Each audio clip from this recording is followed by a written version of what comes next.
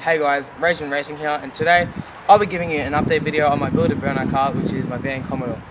So lately not much has really changed, other than I put the pod filter back on because I'm not sure if you guys know, but I took it off and I just put the stock airbox on, but now I put the other pod filter on, which I'll show you now. And I also added a fire extinguisher just down here. It's got a bracket, so if anything happens, which I reckon nothing will happen, but if anything happens, it's there just in case. And yeah, I gave it a good clean.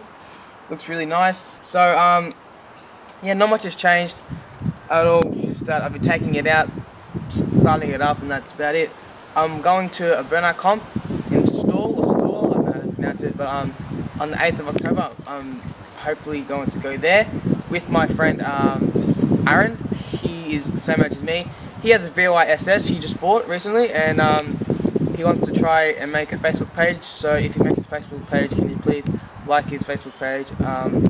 And yeah, he wants to get into the sport like me, but he has a LS1, so he can probably put out more power than me. But yeah, it's all about the fun.